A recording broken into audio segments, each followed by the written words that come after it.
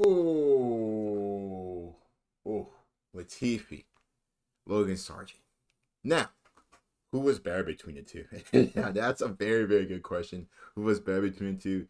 Because we went when to keep it a buck, they were both shit, and it's just that simple. They were both bad.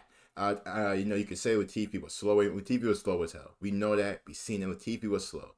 He ran like my freaking grandma, who's like 90 plus years old. Just slow. Then you have Logan Sargeant, the American, the great American hope. I was excited for him because you guys know me. I'm a American, and to see a American in Formula One, I'm very, very happy about that. Because honestly, how many Americans have been in F1 recently? I think what Scott Speed tried. I think the last good one was what Andretti.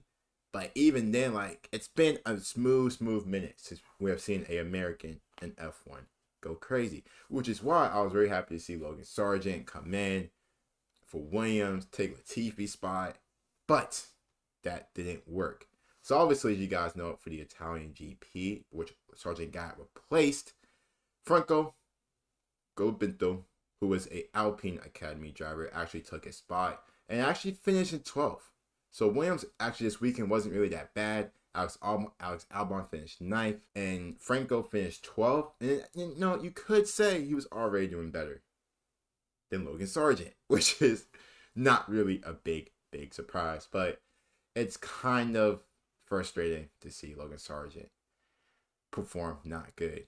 But before the video starts, guys, hopefully you guys do enjoy the video. You guys very, very enjoy. I'm very happy to get this out for you guys. So make sure you guys like the video, sub as well. Make sure you guys stay around for more content in the near future. Williams, for a while, has had a tough. In the 90s, very, very good team led by Papa Williams. Yes, Papa Williams. We'll call him Papa Williams. Had a great team, a great time, and a lot of wins were coming. And honestly, the last few years have not really been the case. Obviously, Alex Albon's probably been like the best driver they've had in the last few years. Always, I think Valtteri drove for them, George Russell's drove for them, but Albon, who's staying at Williams after a tough time with Red Bull, has been pretty okay with Williams. I think he just re-signed with them as well. But regarding Sargeant and Nicholas Latifi, aka the GOAT, my GOAT, Latifi, he's been out of F1 since 2022, which brings up the question between him and Logan Sargeant, who was the worst? Now, it is something that is a pretty good question you can really ask a lot of F1 fans. Now, you guys know me. I'm still not official yet. Hey, still not official yet. But we are actually pretty good at knowing the facts and getting there. But let's just start off with just both these drivers. Both drivers struggled mightily in Formula 1, with Latifi actually lasting longer. Yeah, I just said that. No diddy. With the team. But let's keep it honest. Both drivers were not good, and Williams has to play a part in that. Like, they have not been competitive recently, and it shows on the constructors board. Right now, they are currently have 4 points. Actually, you could probably make that, 5 or 6 or 7, whatever, since Albon just got P9 at the Italian GP, and which makes them second to last, or probably third to last, whatever. It's still not great. In 2023, they finished 7th with 28 points. In 2022, they finished dead last. So it's been a struggle for them, which is why their drivers have came in, haven't really helped along with that. If we want to see a bigger picture, this team, like I said, was a good team in the 90s. Now, obviously, some big changes have happened to this team, but it still sucks to see where they are compared to they were in the 90s. Now, if you want to also compare the points between these two drivers, let's just do it. Latifi finished last season in F1. His highest finish was 9th, which is not bad when she came out of Japan. I think that was the race in which it was like a red flag. It was raining very, very hard. And we had some weird finishes. And Latifi came in 9th. Outside of that, it was pretty crappy. It was pretty shitty. A lot of consistent 16th, 17th, and 18th finishes. And a lot of DNFs. Now, Latifi was slow. He wasn't a good driver. Maybe the car didn't help out as well. But Latifi himself was not good, and it's okay. We can accept that, but we can also criticize Latifi for that. Now, Latifi's actually doing pretty good for himself. Things like back in school, stuff like that. So shout out to Nicholas Latifi. But we still have to, talk about his F1 career. I know that's something he may not want to talk about, but he still wasn't great. Now, if you compare Latifi's finishes to Logan Sargeant's, so Logan Sargeant this season before he got let go, his highest finish was at Silverstone, which he finished P11th. Outside of that, he had a few DNPs. And some finishes, he coming in 15th, 16th, and 17th. So again, similar to Latifi, it wasn't finishing well. Sargeant's first season wasn't great anyway, with 7 DNFs and tons of low finishes.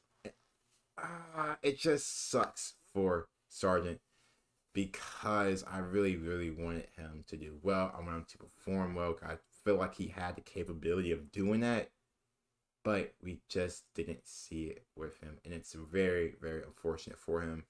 I did have a poll.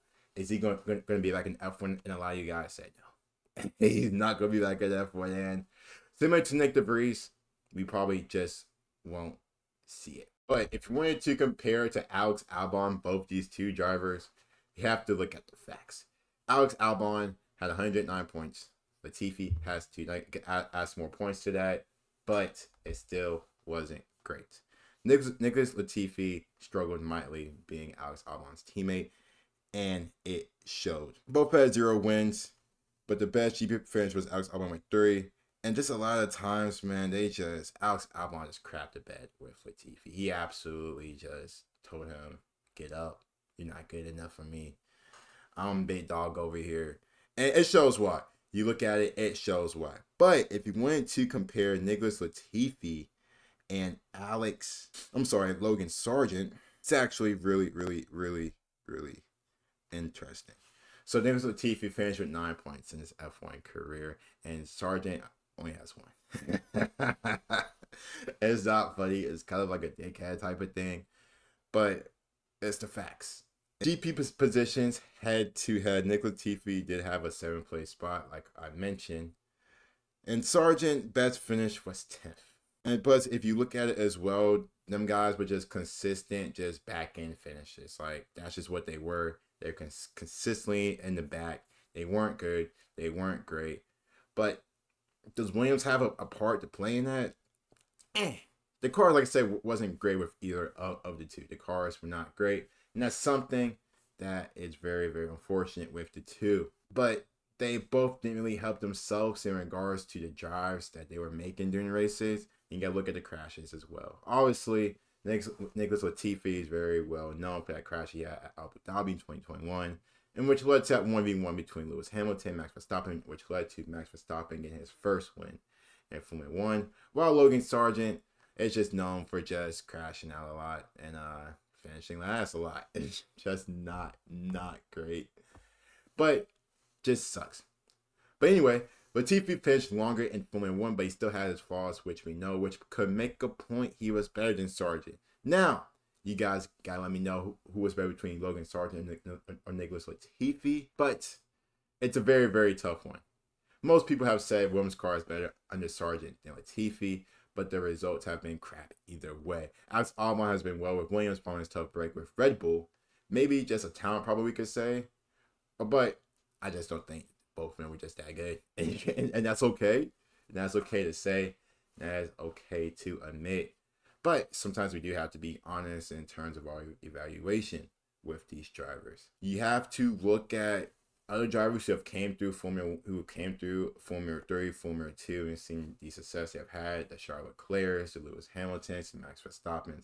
And it's kind of a big challenge, you could say, or like comparison to compare those to the Latifis and the Logan Sargeants, but most of them all came through kind of a similar way. They were all great in their like youth days and their go-kart days, and we've seen that and we know about that. But just because that happens and that doesn't mean it's going to lead to a good career in Formula 1, which we have seen. Just ask Nick DeVries. Easy example. But if I really had to choose a driver that I felt was better, I have to go with Latifi. And that is very, very tough to say. But you have to just look at the fact and you have to look at the numbers that have been presented with the two.